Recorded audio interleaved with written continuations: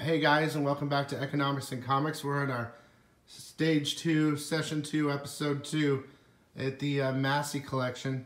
They are some major film critics. Their website is GoneWithTheTwins.com. You Gotta guys capitalize on the fact that we're twins. Yeah, you're going to see them later, trust me. They're hiding right now, but we're going to do some videos and you're going to see. But really, go check out their stuff. It's really fun. And even if you want to just like, oh, why did you give it that? 1 out of 5, whatever. Go look, because they have a massive catalog of stuff that they've done. We are harsh critics. Yeah, let me put it this way. They're not going to, most of the time you're going to be like, gosh, why? But you know what? They really do their job well. This is why we're not in front of the camera right now, because this is more photogenic than we are. Yeah, no, well, we'll see. But they you know, I get why the way they give their critiques and whatever. They're very good at it. Check them out again, GoneWithTheTwins.com. We're going to go ahead and get started on their Aliens collection. There's a massive amount, but we're going to do these three. What are these, quarter scales? Yeah, so these are nice companion pieces. They're actually the two on the ends. This one is Big Chap from Alien from 1979. And this is, once again, modeled directly after the original mask and prop and prosthetics and everything that was used on the set.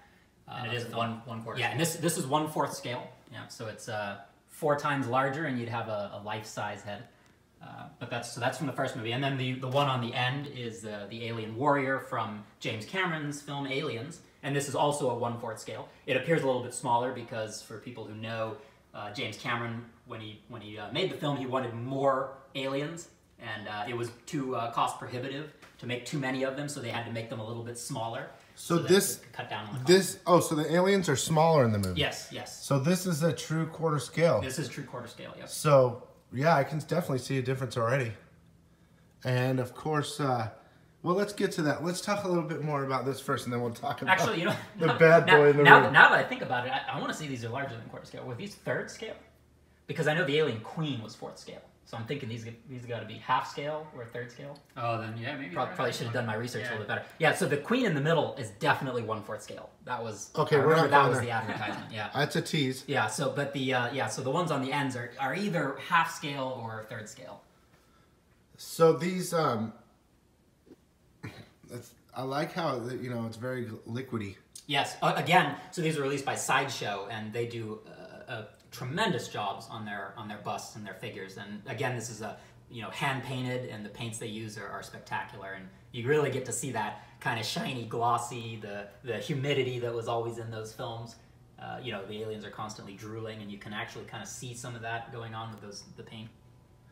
You can see like a lot of people don't know that you can see the skull. They matched the paints too from the film. So in the original film, when Ridley Scott was helping with the designs of it, it was H.R. Giger was the one who created the designs. But as they were doing it, Ridley Scott originally wanted the alien to be translucent. He wanted it to be kind of a clear body to make it creepy or something. But as they were doing lighting tests, the lighting was just all thrown off. You couldn't have a clear monster. So then they decided to just spray paint the whole thing black. So as a result, the top of the head they spray painted a little bit less so that it's a little bit translucent, so you can kind of see that skull shape that was going on in there. Had they done the original design, you wouldn't have seen that dome on the top of his head at all. It would have just been this very, monstrous skull shape.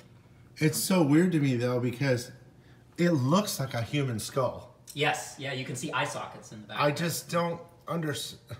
And in the context of the film, as you're watching the film, you'll never see that because the lighting is dark. They show the monster in very brief glimpses. Yeah. So there's never this close-up, But it's there. I'm ready for my close-up, Mr. DeMille. There's none of that, so you're never going to see all of those details in the film. But it is there, though. But it is there, yeah. So just in case you guys didn't know, there's like a human skull inside there. Yeah. At least it looks like it.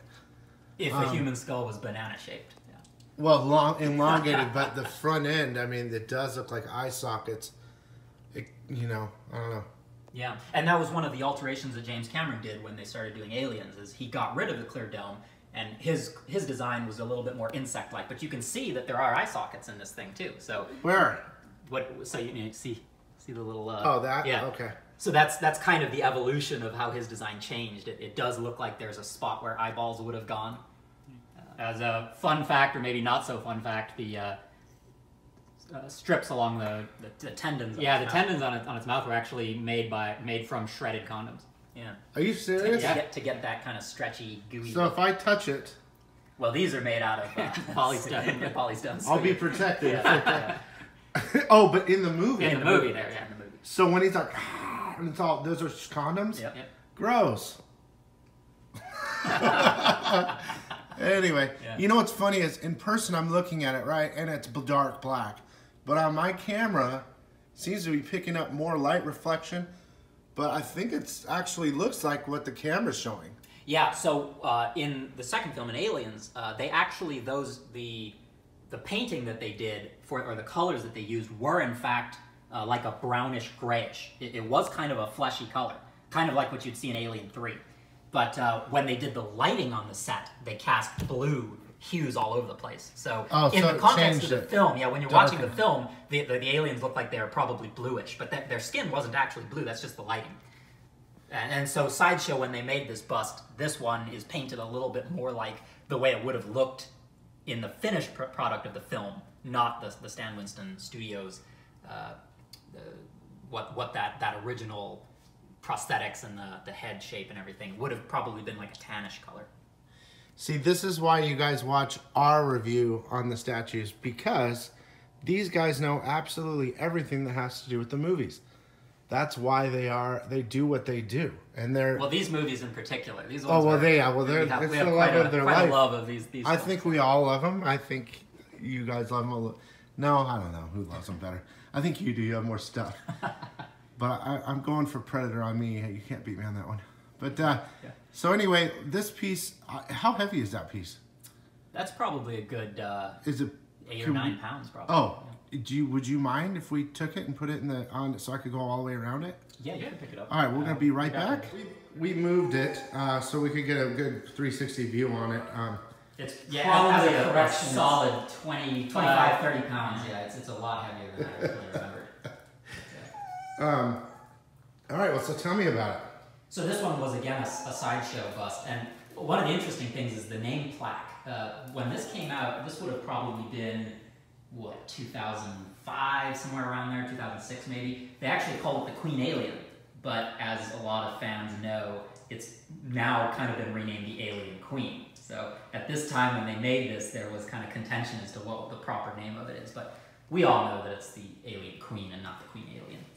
But so this one is a 1/4 scale, and again, it's they used actual, I think it was plaster casts of the puppet. This was I think it was an 18-foot animatronic puppet at the time in 80. Was the largest? It was the largest animatronic ever built for a film. Yeah. I'd be so worried about this thing, just one little piece breaking off. Well, the back spikes and the head are removable. Yeah, in the box they came. Pull head off. Oh, okay. But it has a nice solid base, so it would be kind of unwieldy if it weren't for that base. The base is really solid. So she's got the hands in the front. She's got the hands. Is that an extra The interesting piece? thing about this one is that it's more than just a bust. It's actually the entire upper half of its body. Yeah.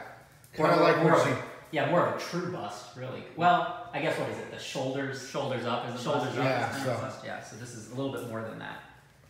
But it's a really, really nice looking piece. Yeah, it's so awesome. And it's dramatic because of this pose. You kind of get, this is the enraged queen. So you get her coming screaming. after you. Yeah, and she's got her arms flailing. And this pose is actually seen in the film. So again, it's a really, really nice piece for fans of the film. This is also the hardest piece to acquire. Yeah, it's one of the older ones, earlier days of Sideshow. And they have done other versions of the Queen. I think there's one that just recently came out, and it was a design based on the Queen from Alien vs. Predator. But as we all know, that is an inferior film. And why would you want that when you could have this one? So here's the back end. You can see like her little spikes or her backbone or whatever coming out. These little, like, ooh, that just fits on? Yeah, they're okay, because it moved. Yeah. I'm like, oh my god. So interestingly, the regular aliens, they have those 4 tube spike things that come out the back. Yeah. That was never part of H.R. Giger's original design for Alien in 1979. What they did is they found that the guy in the suit couldn't balance himself well. So they decided to add those 4 back spikes just so that he was more proportionately, his weight was better distributed so that he could stand up and crouch and everything in the suit. So, and then that became a staple of the design, so that when they made the Alien Queen, she also has these enormous back spikes, and they of course have to one-up themselves, so they became larger and more elaborate. And that is see, I would have never known that, and I don't think anyone watching knew that. So I think that's incredible, great. I never knew that. That makes so much sense now, though.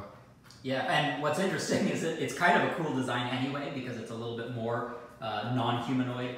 So, you know, H.R. Giger's designs are just if I'm not mistaken, H.R. Giger designed the original Alien, but James Cameron designed Alien. Yeah, this was originally based on a sketch that he did in pre-production, and so.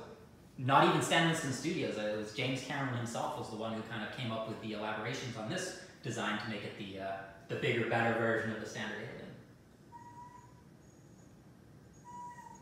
And again, this paint is just phenomenal. You can see you can see some of the salivation going on in its mouth, and there's like a moistness to it that you don't see too often in statues. And Sideshow is kind of the leading company to do these really magnificent looking busts. All right, guys. Well, I love this piece. We'll have more stuff. Make sure to check out their site online at gonewiththetwins.com. Very good site. And yeah, I hope you guys enjoyed. We'll be back.